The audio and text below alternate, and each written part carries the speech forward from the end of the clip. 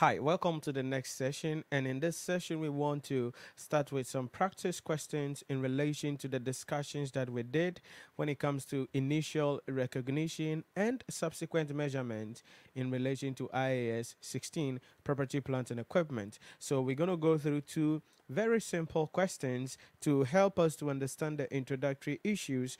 Then from there, we're going to be taking some serious questions later on in the discussion and see how the standard actually applies to various specific scenarios. So the first question we want to look at, okay, so the requirement for this question is pretty simple. It says that in accordance with IAS 16, property, plant, and equipment, calculate the amount that should be capitalized as property in the financial statement for the year ended 31st December 2016.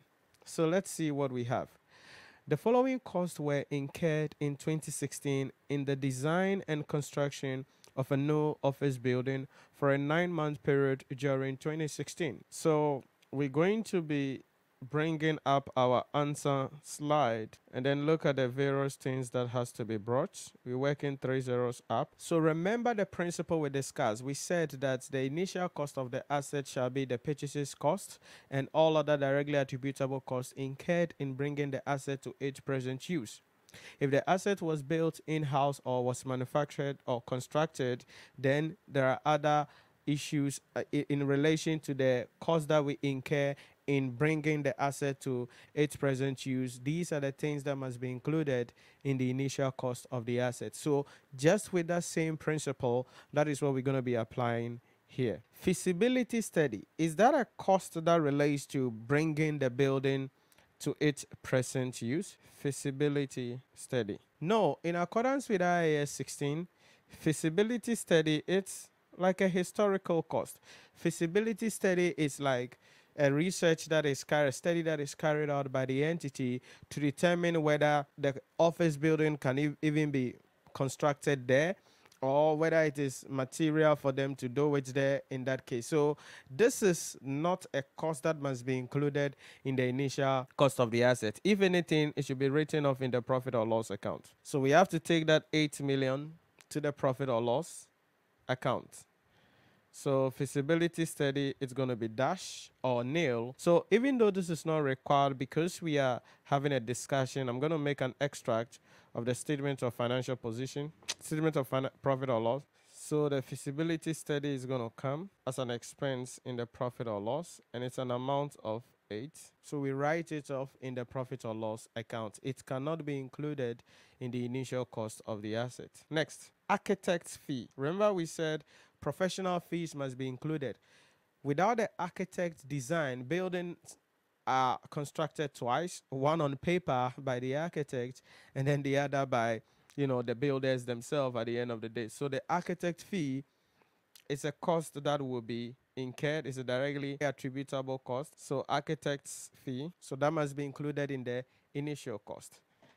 Next, site clearance by external demolition professionals. Site clearance, you want to build, right? So clearing the site is very important.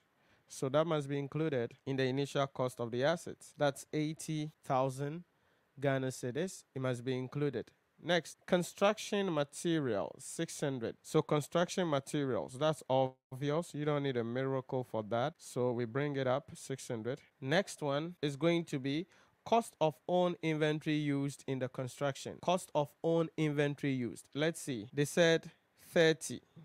But stay with me. It says the net realizable value if sold outside the company is 24,000. Now, so even though you're in IAS 16, IAS 2 inventory is coming to town and you have to talk about it. And we'll talk about inventory in the next video. But inventory should be carried at lower of cost and net realizable value. So if you look at it here, the cost of own inventory used, if you look at the cost is 30. But we are told that the net realizable value, if sold outside the company, is 24. So which one is lower? The 24. So the 24 becomes the cost of the inventory that we're going to be using here. And like I said in the beginning, that is the beauty of the standards. So it's not like, oh, I'm doing IAS 16, so that's all about IAS 16. There are connected the standards are interconnected, and it is important you understand them across board. But we'll talk in detail later on and explain IAS 2 inventories. But that is how we value this inventory that the entity used to manufacture or construct the building. Next, internal construction staff salary during the period of construction, and that is 360. That must be included. Internal construction staff salary, that is 360 because the entity used some of its own employees and they work on the construction of the building. And so since the activities are directly attributable to the construction of the building, then the salary we pay them must be included in the initial cost of the building. And that is in accordance with IAS 19 employee benefits, because wages and salary paid to employees is a short-term benefit, and that is under IAS 19 and must be included in the initial cost of the asset and not written off in the profit or loss account. Next, external construction cost. That must be brought. External contractors cost. That is 2,400. Then income from renting out part of site as storage depot during early phase of construction. That is 12.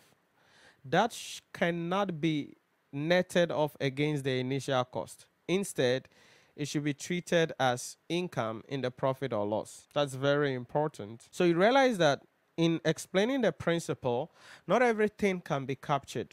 But as we solve the question, as we expose ourselves to questions, a lot of the principles will be expanded and we will get better understanding when it comes to dealing with the standards. And that is an amount of dash because, like we said, it should be recognized in the P&L account. In accordance with IAS 16 paragraph 2, income generated as the asset is still under construction should not be netted off against the initial cost of the asset. Instead, it must be recognized as other income in the P&L account. So the other income will be 12, and that will be recognized in the P&L. So in the question, you saw it that it was deducted in arriving at this figure, but we are not interested in that. So let's add this up and see what we got, and that is 3564. So this is the amounts that will be recognized on the face of the statement of financial position as property, plant, and equipment in accordance with the question.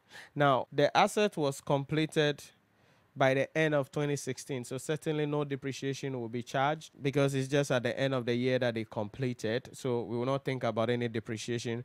If we are not also giving any information about how depreciation should be charged in respect of this question, so we just leave it there, and that is all. Then in the P&L account for that year ended 31st December 2016, the feasibility study will be written off, and then under other income, the amount we got from renting out the space will be included in the statement of profit or loss. All right, so that is the first illustrative question that we want to look at.